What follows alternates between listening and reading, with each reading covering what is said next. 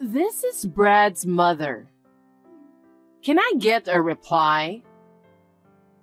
Oh, is it Amanda? Hi, this is Sarah.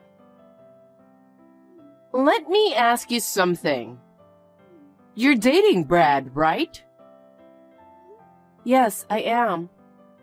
I'm sorry it took a while to let you know, but Brad and I have been dating for 5 years. For 5 years? You've been fooling around with Brad for that long? That's unbelievable. I wasn't fooling around with Brad for 5 years. I've been dating Brad because we love each other. What? How could you say you love each other? What? You're just after our money, aren't you? You're so obvious about what you really want. Excuse me? We've already found out that you're from a paternal family. You didn't grow up in a wealthy family. That's why you're after our wealth, isn't it? What do you mean? My husband and son both work for prestigious companies. My husband is the most prestigious of the prestigious. He even made it to managing director. I'm sure Brad will follow his footsteps. I don't understand what you're saying. It means we'll never have any money problems. For you, a father and daughter who have been living in poverty, what could make you happy? You could be a housewife without worrying about money. Well, with all due respect, I might not have a mother, but we're not poor. My father has worked hard and diligently. We have nothing to worry about. Please don't talk about my family like that. You're such a brazen woman. Just because you don't want to give up Brad. Anyway, you should break up with him. I'm not going to let it fly if you waste our money. I won't let that happen. I love Brad with all my heart. I have no intention of breaking up with him. Listen to yourself. You and Brad are not meant for each other. I'll find the right woman for him. And that's definitely not you. I think it's up to him to decide who he wants to be with. What is that supposed to mean? Are you saying that he chose you because he wanted to? He says he loves me too. He said he's thinking of getting married with me. Oh my gosh. How could you say such nonsense? I'm not lying. Then you tricked him into marrying you. I did no such thing. There is no way Brad would have chosen you, a woman who grew up in a paternal home. Anyway, I want you to break up with him immediately. I'm sorry, but I can't do that no matter what you say. Huh? Brad and I love each other. We're talking about getting married, so I have no intention of leaving him. What? What a brazen and stubborn woman you are. I will never approve you for getting married with my son, you know. Then I will do my best to get your approval. No matter how hard you try, no amount of effort will erase the fact that you're a poor woman from a motherless family. I suppose that's why you grew up to be a brazen woman. Please, don't speak ill of my father. I grew up watching my father as he worked all his life. I respect my father. I can see from your brazenness that your father's parenting was a failure. I cannot accept such a woman as Brad's wife. If I ever see you with Brad again, that's when you'll be sorry. Oh my goodness. Many things happened in the last 10 years, but we can finally make our dream come true. That's right. We've been together for 10 years already.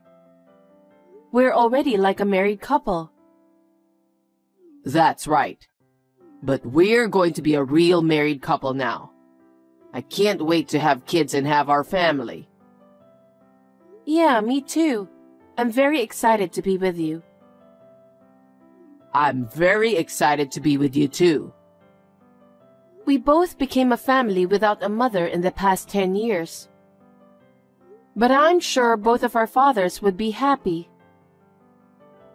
I'm sure they will. My father is very grateful to you and your father. He really appreciates it. I want to express my appreciation as well. Oh, no need to do that. I'm the one who's always grateful for your help. By the way, about Amanda. What are you going to do about the wedding? Oh, I don't keep in touch with her anymore since they got divorced 5 years ago. So I'm not planning to tell her anything. Of course, I'm not going to invite her to the wedding either. Dad thinks so too. I see. Isn't it obvious? After what she said to you? I know. I didn't know what to do when she came to the office shouting at me. You should break up with my son. There's an insane woman in this company or something like that. That would be a disaster. Well, it's a funny story now. I have nothing to do with her anymore, so I'll never get involved with her again. I see, I understand. Well then, let's get ready for the wedding of our dreams. Right. Tell your aunt I said hi, okay? Yeah, okay. Hey, I told you to break up with Brad. And why are you having a wedding? I'll never forgive you. Amanda, was it you who grabbed my arm and dragged me out of the ceremony hall? You hurt my leg. That's good to hear. What were you thinking, not telling me about the wedding? That's Brad and his father's decision. What? What do you mean? I'm Brad's mother. Yes, but he said he broke off the relationship with you. Broke off the relationship? Well, poor guy. He must have felt that way. There's no way I would break up myself from my adorable son. No. And you? I saw it with my own eyes.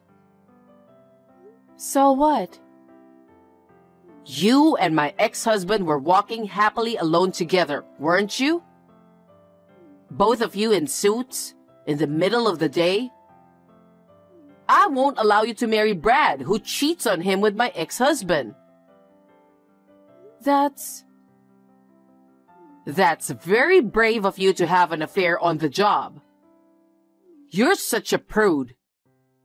I can't let Brad marry a woman like you. Give me back my husband and son. You were divorced from your ex-husband. He's not your husband anymore. You have no right to tell me that. Sleeping with the father of the son you promised to marry?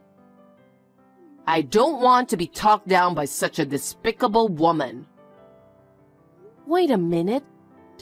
I'm not a despicable woman. I'm not having an affair. Are you still trying to lie to me? How brazen can you be? That's what I'm talking about, a woman who came from a paternal family. What's so bad about coming from a paternal family? Because you grew up poor as a motherless child, didn't you? That's why you grew up to be such a lowly woman. Please, stop making fun of my father. He's the person I respect most in this world. Ever since my mother died of illness, I can't tell you how hard my father worked. An arrogant person like you would never understand my father. Whatever. Anyway, no matter what you say, I won't approve of your marriage to Brad. I won't let you marry someone who has an affair with my ex-husband and cheats on Brad. Amanda. Oh, yes. I forgot to tell you. The waiting room was unlocked, so I left your dress in tatters. Huh? What a thing to do, Amanda. Well, I guess you'll have to cancel today's wedding, huh? And you and Brad are going to break up.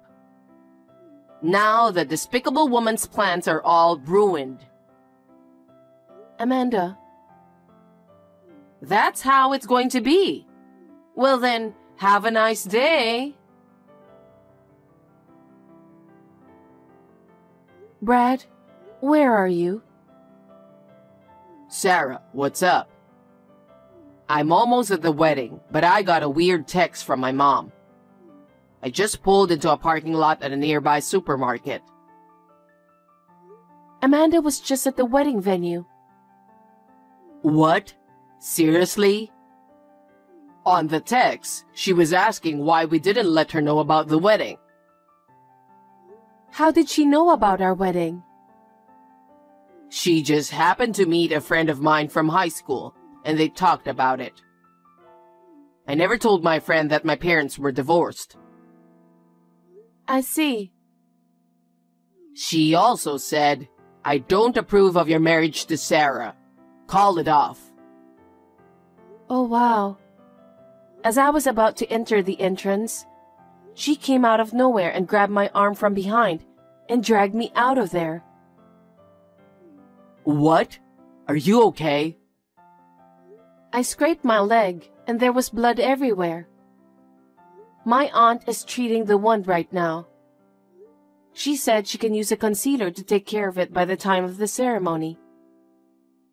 Does it hurt? A little, so I'm trying to cool it down.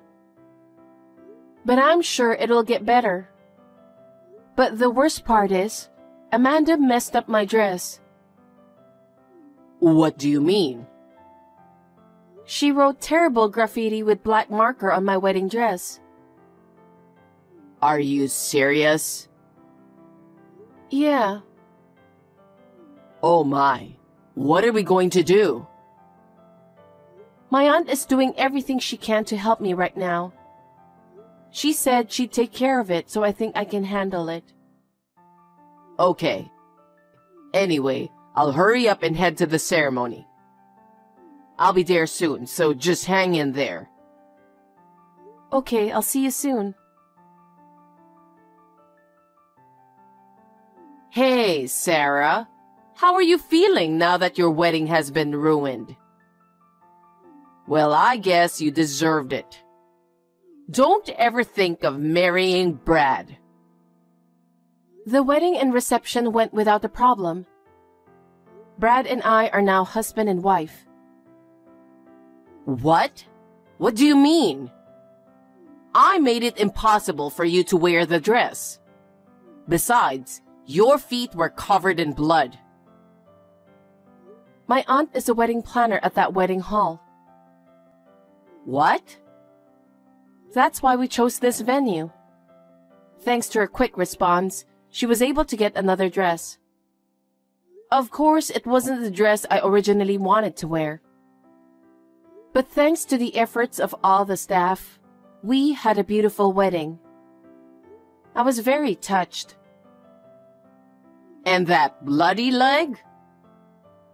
My aunt took care of that too. She immediately cooled it down, and once the bleeding stopped, she used concealer to make my legs look beautiful. I can't thank her enough for everything she did for me. Wait a minute. You are my ex-husband's lover. You can't be allowed to marry Brad. You have to break up this marriage for that reason. Your ex-husband works for me. Huh? What did you say? 5 years ago, right after you two got divorced, his company went bankrupt. What? I didn't know about that. Well, it happened after the divorce. He said there was no need to let you know. That's a lie. He's risen to the position of managing director. It's true, Mom. Brad, why are you with Sarah? I married Sarah. We're supposed to be together. What do you mean your father's company went bankrupt? It's because of the recession. The recession hit and the business went south. Oh no. But what do you mean he works for Sarah? That woman is really brazen. You're the one being brazen, aren't you? Listen to yourself. After my father lost his job, it was Sarah who hired him. Why her? She hired him to work for her because she was in the same line of work. I'm sure he'd be a great asset to the company. Huh? A layman like Sarah shouldn't have that kind of authority, does she? She's the one who talked to her father. What do you mean? The president of her company is her father. What? That's the first I've heard of that. Why didn't you tell me that earlier? I tried to explain to you many times, but you wouldn't listen to me, calling her a daughter of a poor father. Oh. Thanks to Sarah and her father, he is now able to work. He owes Sarah and her father a lot. Oh, that's why she had the affair. Huh? I saw it. Sarah and your father were walking in broad daylight. They were having an affair because they work at the same company. What are you talking nonsense? Dad was making the rounds with Sarah. They were going around to their clients' companies, greeting them and introducing him as a new employee. What's with the affair? Are you out of your mind? Huh? Greeting? That's right. Now, Dad is assigned to the section where Sarah works. So Dad's boss is Sarah. Huh? Sarah is his boss? How can someone who made it all the way to executive director be subordinate to a woman like that? That's impossible. You are definitely out of your mind. If it wasn't for Sarah, Dad wouldn't have gotten the job, okay? Do you think he can lose his job at his age and expect to find one soon? Dad was so grateful to Sarah and her father. No way. Besides, you and Dad are divorced. You have nothing to do with us. And you tried to ruin our wedding? I'll never forgive you. Wait a minute. I didn't know anything about this, and I want to get back together with your father again. I'm sure your father feels the same way. Of course not. Dad's not happy about what you did at the wedding either. He said he can't forgive you for being so heartless. He said that? He said if you come any closer to us, he'll take legal action. I don't consider you as my mother either. We're done. Done? I'm the real mother who gave birth to you. Why do you say such horrible things? What kind of mother are you? A mother wants her son to be happy, and you're trying to destroy that happiness. I don't consider you a mother. Don't ever contact me again. Don't you even think about it. If you ever come near Sarah, I won't hesitate to call the police. Bye. Hey, Brad, wait a minute. If you abandon me, I'll be all alone. Amanda, that's how it is. His father works for the same company as me. I'm relying on him as my senior in the same industry. Although, in a matter of speaking, he is my subordinate. The idea that my husband is your subordinate gives me goosebumps. I know, but he is a very talented man. I'm sure he will be an executive in the near future. Well, that's for my father to decide. I never knew your father was a company president. How could you keep it from me?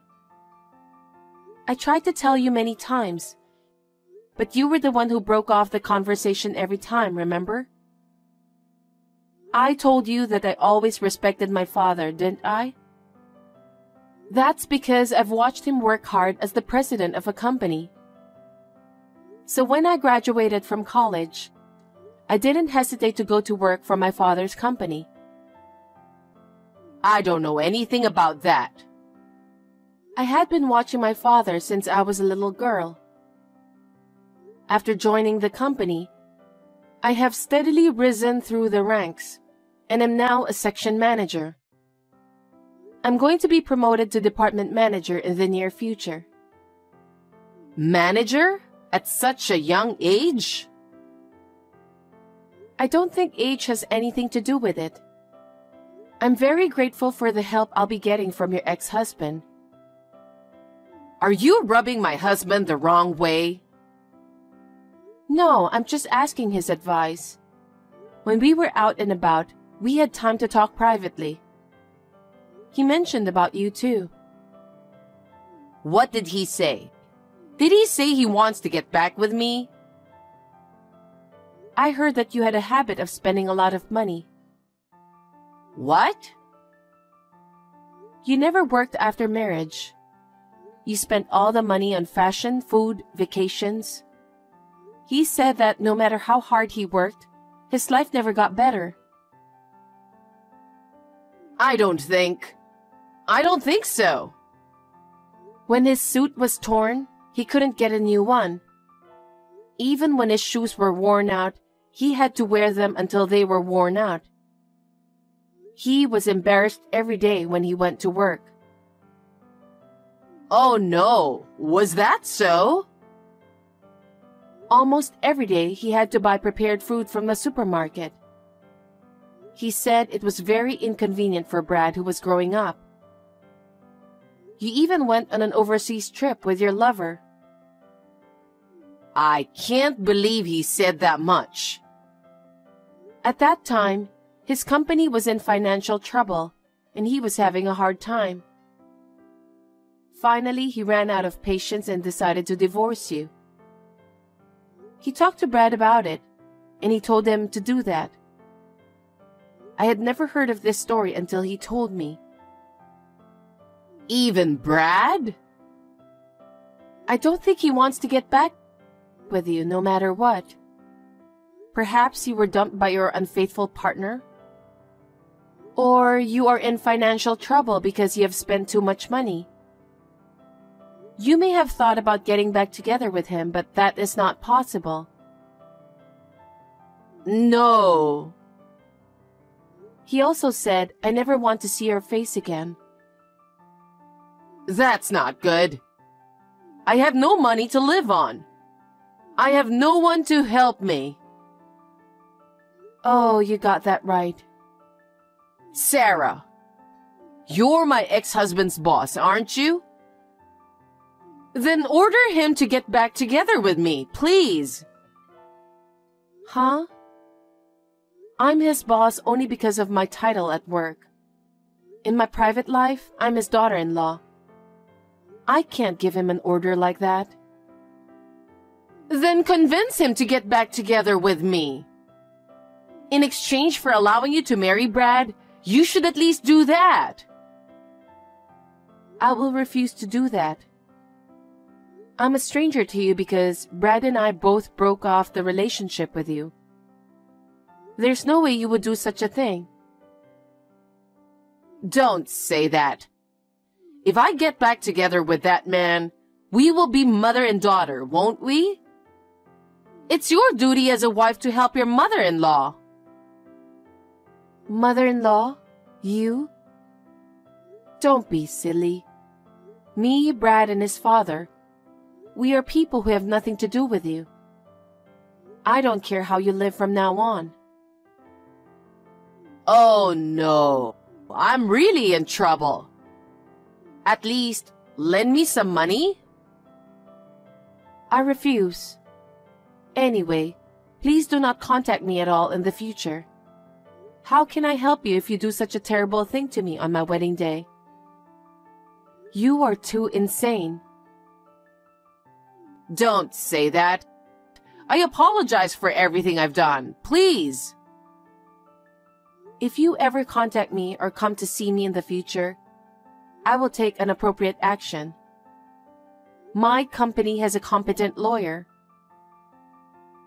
Lawyer? Yes, and we will also charge you a fee for the wedding, so please be aware of that. What fee? You ruined the dress I was supposed to wear. And because of that, my staff had to do more work than planned. I was so sorry. I told them that they should charge the maximum fee from you. Oh no. I told you I have no money. That's not my problem. Then I'm going to block all your contacts. Brad told me to tell you that. Don't ever get involved with us again.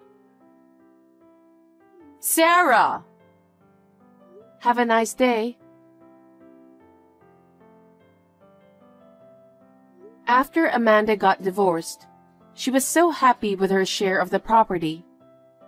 So then, she was living a life of spending money with her unfaithful partner. And when she finally ran out of money, the partner dumped her and left her penniless. And that's when she came up with the idea of getting back together with her ex-husband. How convenient for her to be with a family after putting them through so much trouble. I was deeply disgusted by her attitude of trying to carry out her own ego by taking away other people's happiness. After that, she found the factory where she could live and work in order to pay the alimony in installments. It would be impossible for her to earn enough money to play around. I want her to spend the rest of her life alone and sober. Under the guidance of my father, who is the president of the company, and with the help of my father-in-law, I am continuing to do well at work. In my private life, I've decided to move in with my father-in-law, and Brad and I are living happily together.